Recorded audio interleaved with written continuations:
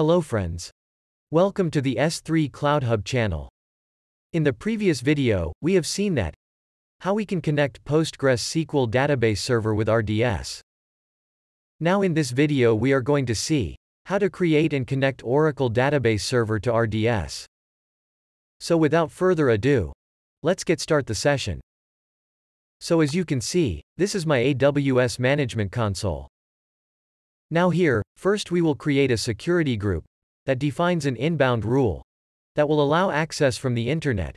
Then we can associate the security group to a database instance. So let's search for VPC. And here, let's click on Create Security Group. Let's give it a name here. Description.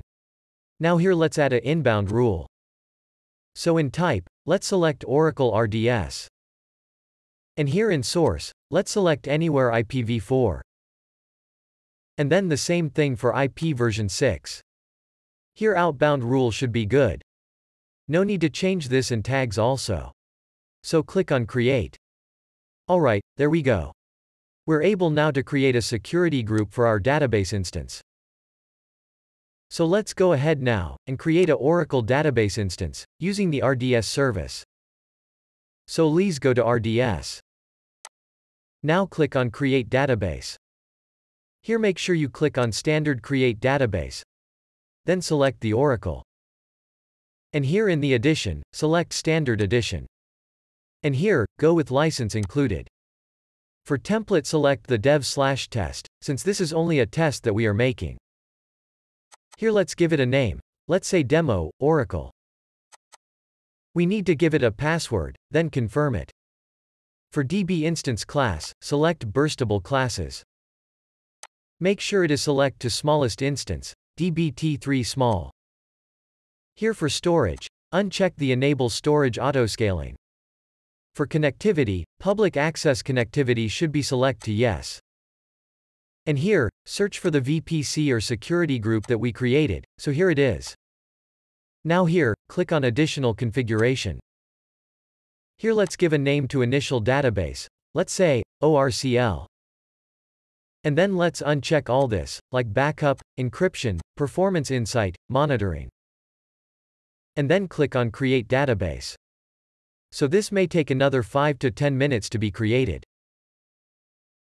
Okay, so now, our database is successfully created. So let's click on this. And now copy this endpoint. So let's go now to Oracle software. Don't worry, I will provide the link in the description. So here, let's click on New. Here, I am just going to name this Oracle RDS. Now let's give it username and password that we have created. Here in the host name, paste that endpoint we copied. Then port is good, but I am going to change the SID to ORCL. And then we need to click on test, so let's do that. Alright, success. So let's try to connect now. Okay, now as you can see there, here you can able to create now. So yeah, congratulations, you're able now to connect Oracle database to AWS RDS.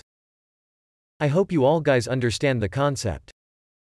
So guys, that's it for this video, I hope you liked it. I will see you in the next lecture. If you have any question or any doubt, feel free to ask in the comment section below. I will answer you as soon as I can. Thank you for watching. Bye and have a nice day.